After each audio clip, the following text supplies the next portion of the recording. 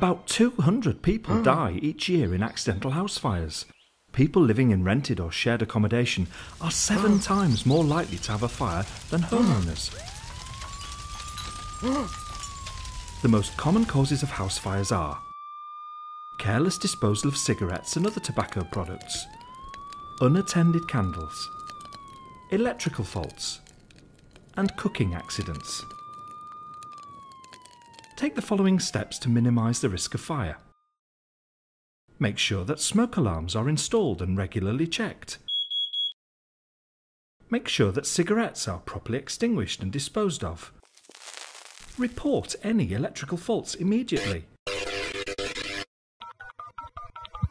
Don't leave burning candles unattended.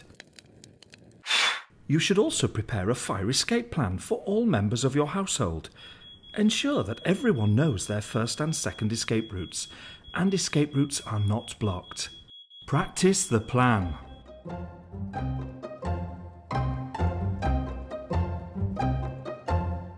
If you need further advice, you should get in touch with the contact on screen.